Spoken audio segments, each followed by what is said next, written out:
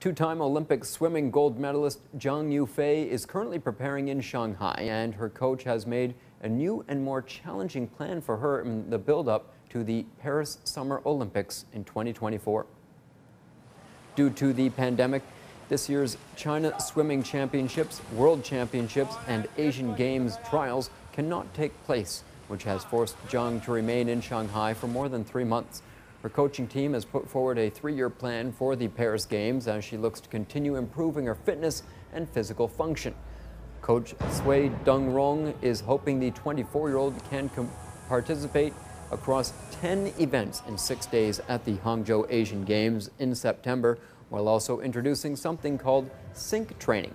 This involves training in a swimming sink, which is 6 meters long, 4 meters wide, and 1.5 meters deep, with purification, constant temperature, function, and a maximum flow of 3.5 meters per second. Meanwhile, 15 young swimmers from Shanghai, Jiangsu and Shandong are also joining in the training. In addition to her own schedule, Zhang is also serving as a teaching assistant for her young teammates.